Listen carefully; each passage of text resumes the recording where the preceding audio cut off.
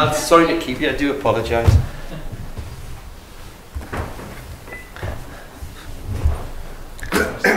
Oh, here's F-Troop. Well, I thought it was important that we brought something different to the midfield area. And in the three of them have all got different strengths. So I hope that the blend of the three of them will give us what we're looking for. Give us that goals, what you need, that brick creativity if you can. I think that's always vitally important. So in Lansbury and Burker and Connor, then they give us a different look in midfield areas, which I think needed to be addressed. So they've got a little bit of the lot in there, and the one thing that they're all desperate to do is to come and play here. It didn't take long for them to agree, and in fact it was pretty easy. And in the end, that's what attracted me to them. They wanted to come and play here. They relished the chance of it, and I'm delighted with what we've done so far. We still haven't finished, so watch this space. And you say that you still haven't finished. I know again it's difficult to get into specifics, but do you have any kind of update on anything you can give us? Well, for one, we've got On the Go, which is close, where it hasn't been mentioned. So we must be doing something okay. It's the first time we've been able to keep our gob shut for a long time. So I'm delighted about that. That's made it a bit easier. But there's one very, very close, really. I can't really go into much detail, like I can't, because he's obviously contracted to another club. But you know, if we can do one or two bits, I've been delighted with what we've done so far. And I'm very, very pleased with what we've done. Let's hope we can add that little bit extra, because we're always greedy as managers. But I think we've been pretty shrewd.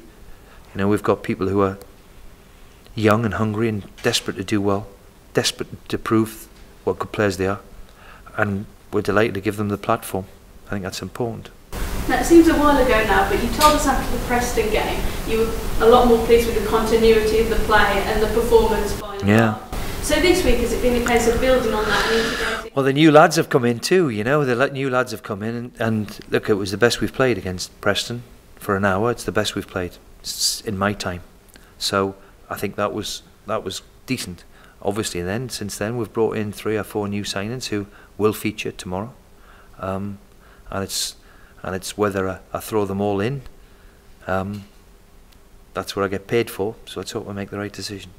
And of course, we've got a game at Brentford tomorrow night. It's easy to forget that during all this transfer. Yeah. See, they lost to Chelsea at the weekend in the cup. Probably unfair, really, to assess them on that game alone. Well, they've done very, very well in the transfer market. They've been very shrewd in what they've achieved. It's a typical championship one where not a great place to go. Not disrespect to Brentford. Always difficult. Crowd are right on top of you. And over the years, Brentford have proved they're a good side, a very decent championship side. They weren't disgraced at the weekend. Everybody can feel it, getting beat off Chelsea. You know, so as I said, they've bought and traded very, very well, and they've got a very shrewd manager who want to make sure that he turns over Aston Villa. I'm sure of that. So we've got to guard against all those things, and if we're going to do something, we've now got to start addressing away from home, because you know, we've threw the hand grenade a few times in where we haven't done enough. And we have to address that. We have to address it right now, really, if we're going to make a chance of getting where we want to get to.